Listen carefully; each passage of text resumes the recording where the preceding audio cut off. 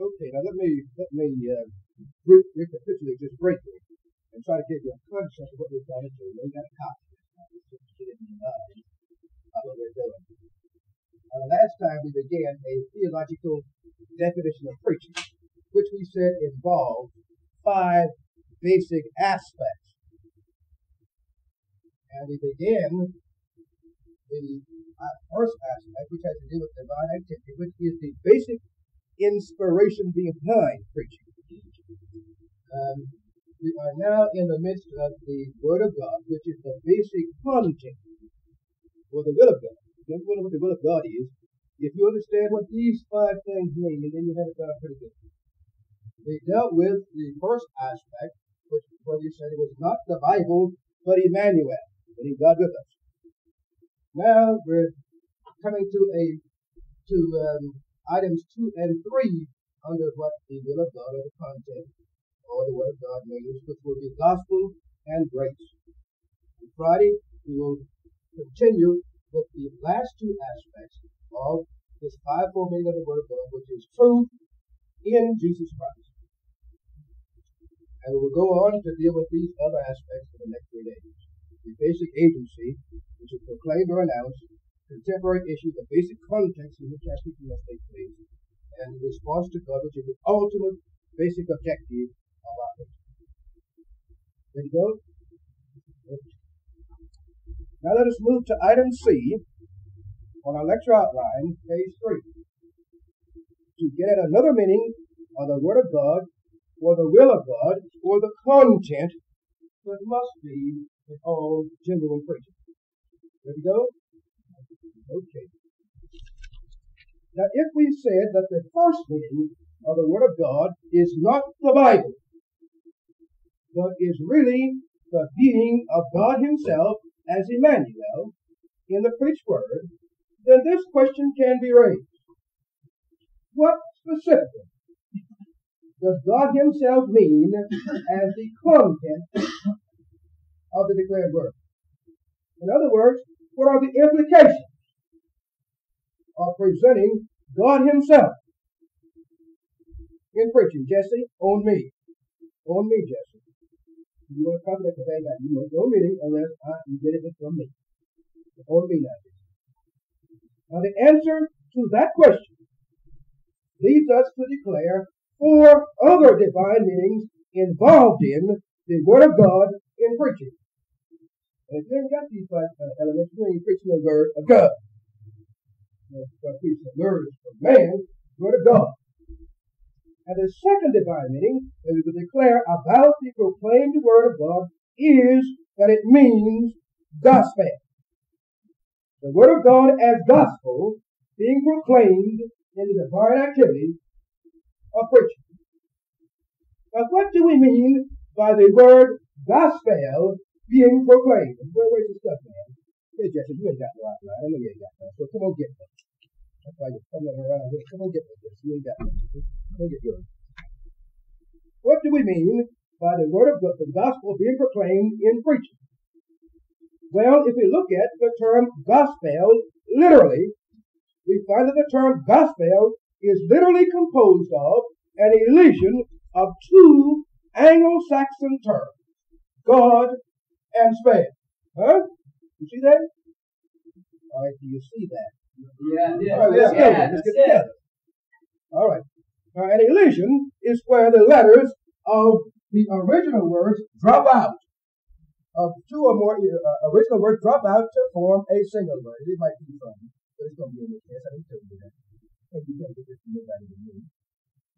You can't put this in mine. Such as can, or cannot. 2 of the letters drop out. Don't, or do not. Ain't, am not.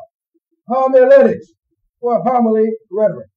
These terms are combined into one term, and some of the letters drop out, and that is what you mean by an elision.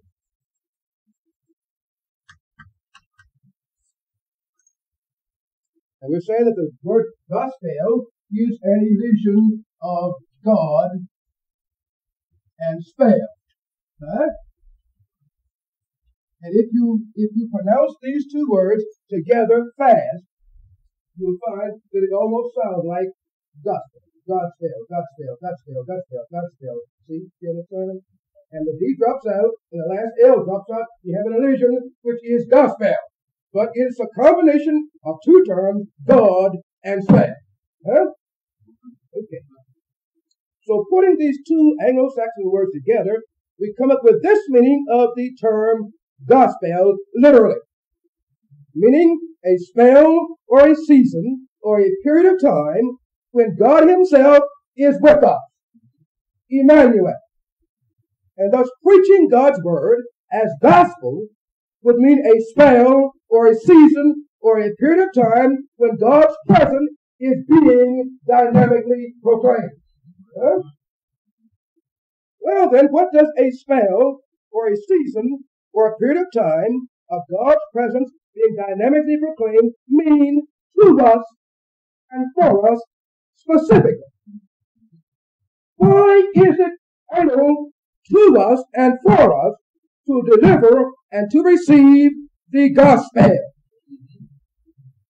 Well, it is simply this, that when God himself comes to be with us for a spell or a season or a period of time in dynamic preached gospel, he always brings with him good news. Huh? As a synonym for gospel. Good news. Huh? Yeah. And we do indeed desperately need some good news. After all of the bad news we've been having in our time. Rioting in the streets. Crime on the increase. Mounting tides of racism. Tangled up in a war we can't get out of nor win. And idiots everywhere bellowing like hell. Yes, indeed, we do desperately need some good news in the midst of all this bad news we've been hearing about lately. Now, is this not the meaning of God in human experience? Gospel? God with us for a spell or season or a period of time, meaning good news? Isn't that what God means? Things changing for the better. Like dawning in the midst of darkness and fears. Is it not also why we sing that song, Good News, the chariot's coming? Why? Well, we know that nothing less than God himself is in that chariot on the way, and that things will be brighter and better when God gets there. For God's presence always brings something wonderful and miraculous and beneficial to us and for us in his appearing. A divine benediction in God's presence always. It's like Daddy coming home from town with some candy. Good news for his kids. Gospel. For example, is this not the good news that Isaiah was meaning when he said, Behold how beautiful upon the mountains are the feet of the prophets who publish peace, who bring glad tidings of great joy, who say unto Zion, Behold your God. Meaning, here he is. In the proclamation of the word.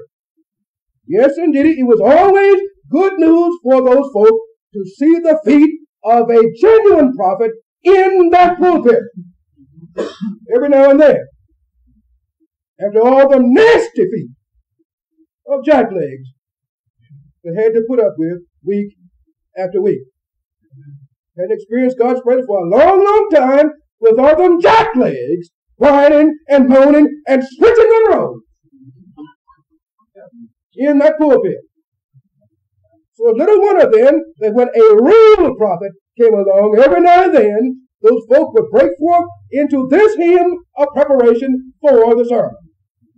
O thou that tellest good tidings to Zion, get thee up into that pulpit and say unto the cities of Judah, Behold your God. Meaning preach the gospel. Good news. Sure enough, needing something like that at our annual conference 6 years ago. Some real gospel, some real good news in the midst of all that trash going around at our annual conference 6 years ago. Still again, for example, is this not also the reason why Jesus Christ himself went upon the mountain after seeing the multitude? And when he was set up there on the mountain, Jesus proclaimed what? Blessed are you. Huh? Not proclaiming there shall be blessings later on, but proclaiming blessed are you already and perfectly now. For Jesus knew that the being of God himself was already and perfectly in their midst on that very mountain in him. Emmanuel, God with us, a blessing present, good news there, a heavenly benediction, gospel in their midst, on that mountaintop, in the very being of the Christ of God speaking to them.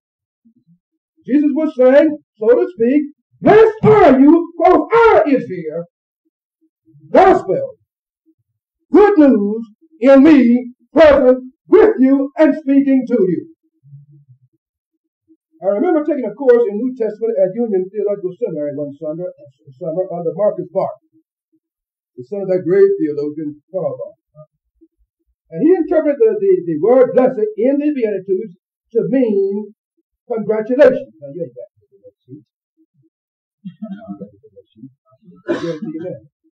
And as Barth finished exegeting each one of those Beatitudes, Marcus Barth would say, congratulations to those who are poor in spirit, for you are going to heaven, and so on, for each one of the Beatitudes. So we know that when he got to exegeting Beatitude 1, Beatitude 2, he's going to say, congratulations!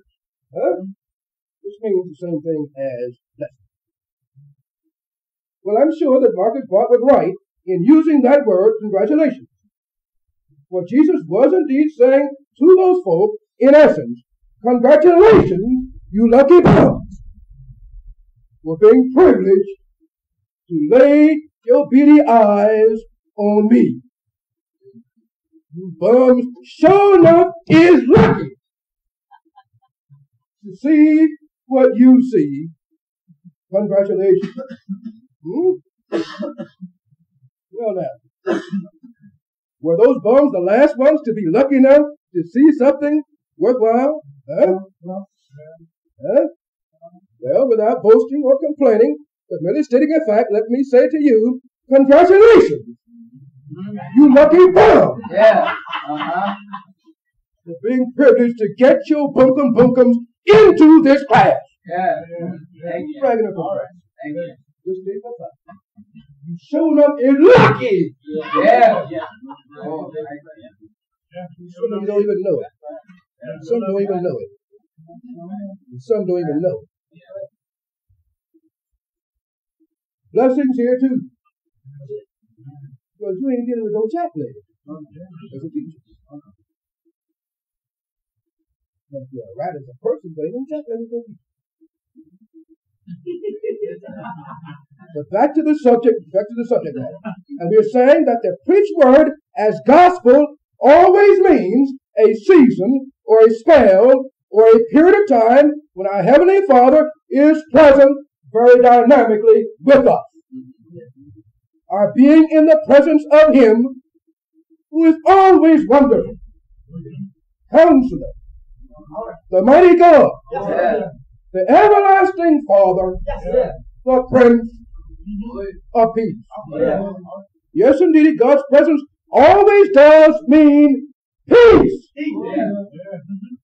For it means that the threat of George Wallace and Lester Maddox and Spiro Agnew and Tricky Dicky Nixon is over.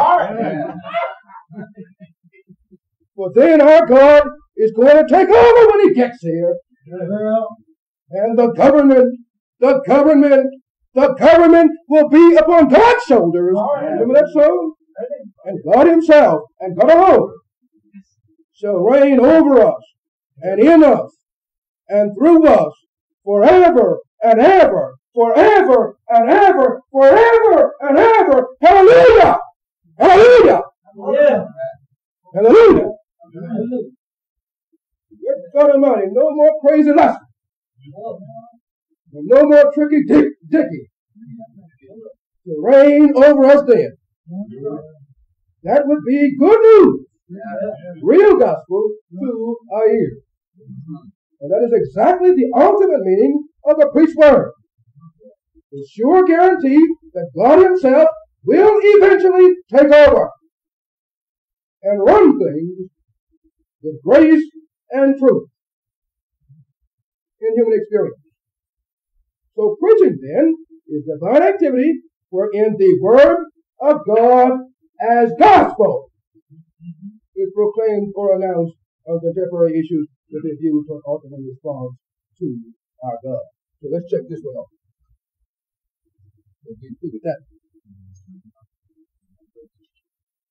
Let us begin our third consideration of the meaning of the Word of God by raising this question.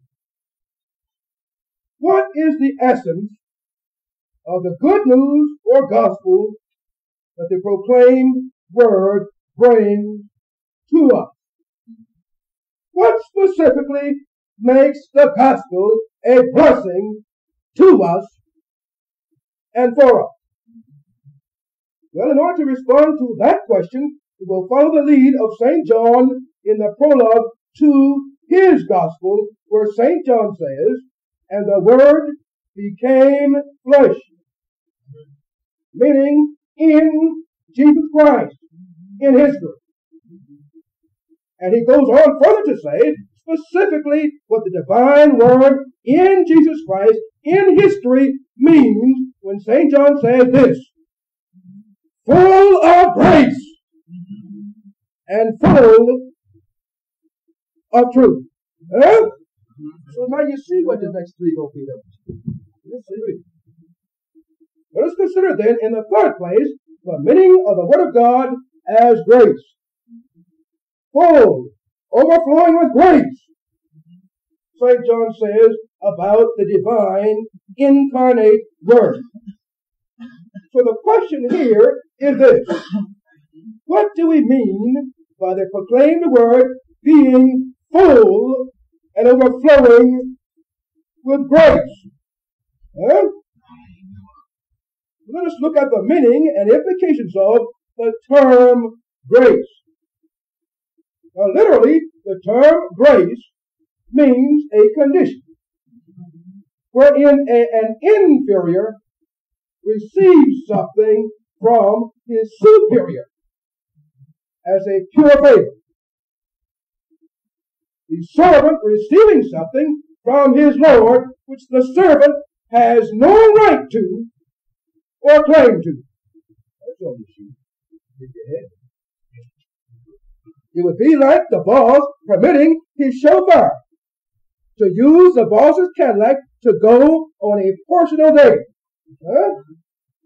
Or like a teacher giving his students a semester grade on the basis of the best 3 or 4 of your test scores. Oh, yeah, that's right. All right, that's great. It certainly is. That's great. For neither the chauffeur nor those students have any rights or claims to those things. No, sir, you don't. And don't you act like you do. For those things are the bestowal of a pure favor, not on the basis of the merit of the recipients, but solely on the basis of the goodness of the giver. Thus, literally speaking, the term grace means an out-and-out gift. Literally meaning a free gift with no strings attached. A pure favor. A boon. Now, historically speaking, the idea behind the meaning of the term grace comes down to us from the days of the kings of old. That's where it comes from. For the basic idea of a kingdom was that the king was the sole owner of all things and all persons in his kingdom.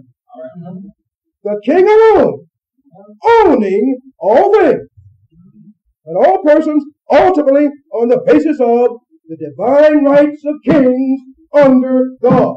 That was a doctrine, a theological doctrine, where God himself had bestowed upon the king the stewardship and the protection of everything and every person in the king's domain. In the same way that we think of a bishop's divine authority. And if you're a Baptist, a pastor's divine authority. Now, you know we know about that, don't you? Divine right under God. Huh? Well, the kings had that too. So if the king shall dispose to give to anyone anything, it will be considered purely and solely an act of grace on the king's part. For the king did not have to do it.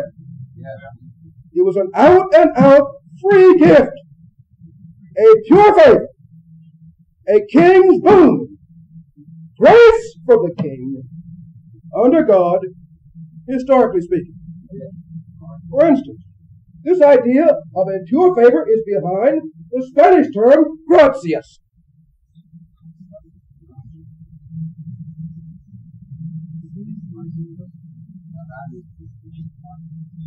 Gracias, which looks like the word grace in English. Yeah. Gracias in Spanish meaning thanks for a freely bestowed favor upon me, Senor. Gracias, Senor. Thank you, mister, from the bottom of my heart for this free gift. It's what the Spanish mean when they say gracias, Senor.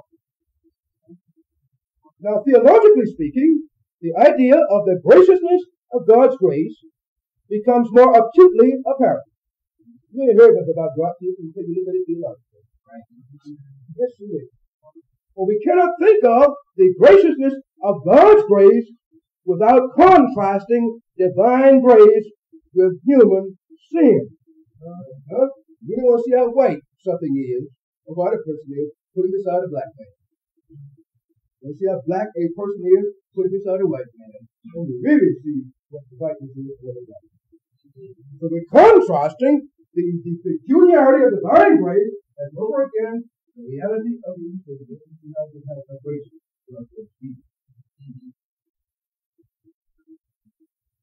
And it's because of this necessary connection between divine grace and human sin that our preaching is absolutely urgent and serious. Because all genuine preaching presupposes and wrestles with the scandal of human sin. So ain't no sense in no monkey here thinking he can ever climb up into that pulpit, fallaciously thinking that he can preach a genuine sermon without reference to that basic presupposition of all preaching, namely human sin. Even when we're preaching of the greatest and the mostest, Christian love, it is still understood best in the light of the scandal of human sin. We can never make sense out of the positive in preaching without reference to that scandalous negative, human sin. We need preaching in the first place. We need no preacher if it wasn't for human sin. Well then, what is it about human sin that makes it a necessary presupposition for all genuine preaching? Now, to get at the full meaning of human sin would take us far beyond the bounds of the scope. In fact, the full nothing but human sin. A whole course, 4 hours. We still wouldn't be getting at the basics. So we cannot possibly deal with all of the meanings and implications of that big scandal in human experience within the confines of this 2-hour course in preaching. Not fully, at least. But we can and must say a few things about this ever-present scandal in all of human history, including your personal history and my personal history. That scandal is there in you and in me, whether we like it or not, and whether we face it or not. And unless we do face it and understand it for the nasty fact that it is, we will never preach a sermon on the graciousness of God's grace with power to save. Now, one thing that we can say is that sin in principle, you see that? See that? Sin in principle always means rebellion. It ain't no mistake. It's a rebellion. Deliberate rebellion.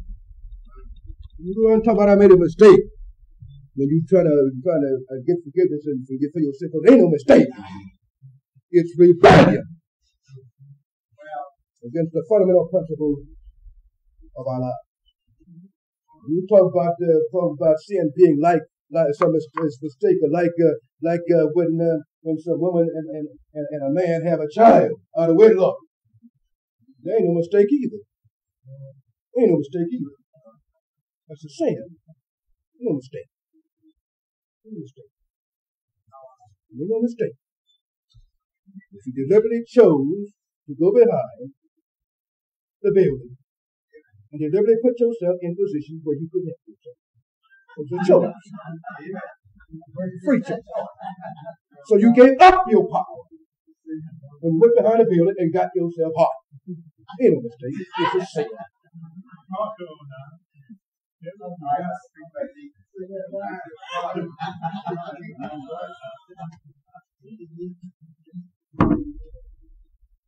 It's always rebellion against the fundamental principle of our life, namely rebellion against God Himself, our fundamental creator and benefactor in life. Always basically against God. As David put it so eloquently in his heartfelt repentance about stealing another man's wife and then deliberately sending that man to the front to be surely killed in battle, David said this about his own scandalous sin. It was not against Uriah. It was not against Uriah that I have sinned, but against God, who gave to us Uriah, and against Him only. All sin is ultimately against God, the foundation of life. For sin in principle is always against the source and ground of our being. In other words, sin in principle is like defying orders from headquarters, meaning that the subject refuses to obey the king's orders. But the subject commits treason and endeavors to take over in the kingdom so that he, the subject, can run things his own way in defiance of the king. Again, sin in principle is like the naughty child who eats by the sweat of his father's brow, but who gets mad and curses his daddy out and slaps his daddy's face just because his father asked him to save some supper for the rest of the family not there at supper time. That naughty kid is determined then to eat up everything but the tablecloth, in defiance of both his mother and father, who provided that table for the welfare of the whole family and not that dog alone. For sin in principle always means rebellion against basic authority. Sin is the basis of much of this revolution, but it's a rebellion against basic authority. You've got to have some authority. And you're going to have some authority in this class, whether you like it or not. Whether you rebel or not, you're going to have some. Always mean rebellion against basic authority for the welfare of all concerned. Now, characteristically speaking, you see that? See where we are now? Sin always involves deliberate self-deception about our low-down, guilty, rebellious activity against the fundamental principle of life. Not a rebellion, but you're going to lie about it. Huh? In other words, the sinner always tries to fool himself into believing that he didn't do it and that he ain't doing it. For no man, no living human, no man can betray his best friend and then live comfortably with that thought. So the way we sinful rascals try to live with our sinful crime is by deceiving ourselves about it. Literally pulling the wool over our own eyes with a web of self-deceiving, rationalizing lies. We begin to live out our days on the basis of self-deceiving, self-concocted fallacies, just so that we can live with our guilty self. For every sinner has to figure out some way to live with his ever-present, sinful, guilty self. He must find some way to face that beast each morning in the mirror. Must learn how to tolerate that beast that tags along with him all day long and that crawls into bed with him at night to plague him in his sleep. That beastly being must be lived with in some way. And thus, as sinners, we must make up all kinds of self-deceiving lies to make that beast seem to be decent enough and respectable enough to live with. And we endeavor to soothe our guilt-ridden consciences with these kinds of lying fabrications, just like Adam and Eve in the garden, lies like these. If that snake hadn't forced me to do it,